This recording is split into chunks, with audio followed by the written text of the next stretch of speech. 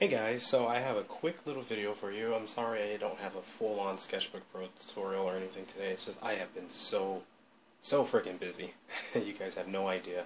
But anyway, so I want to show you guys something that you can do. For those of you, this is not a this tablet here is not a note. For those of you that don't have a tablet that supports palm rejection or anything, this is something you might want to do. A lot of you probably know this, but this is more so just for the people who don't.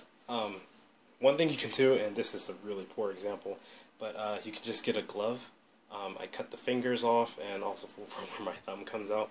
But anyway, so practically all you do is, well, you put it on, obviously.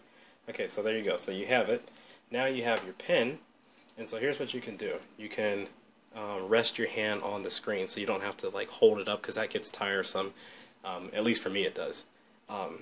So yeah, so you can rest your hand on the screen and you can just go to town. So you can just do whatever the heck you want, and you don't have to worry about the like when you, for instance, if you if this were to happen, if you're trying to draw, you try to do it with this hand, you're drawing, and then boom, see how it just ended? That's because my hand just touched.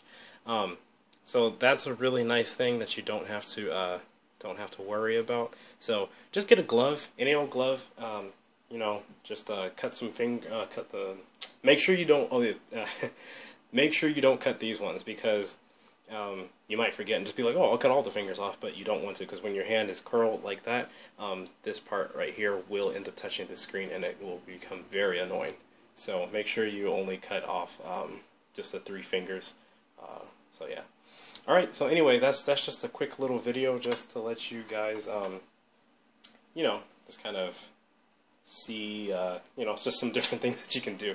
I know I'm always using the note, but I don't want you guys to feel like I have forgotten about those of you that aren't using a note tablet. So yeah, so anyway, so if you like this video, feel free to give it a big thumbs up. I would appreciate that.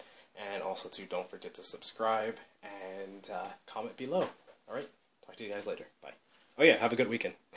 Bye.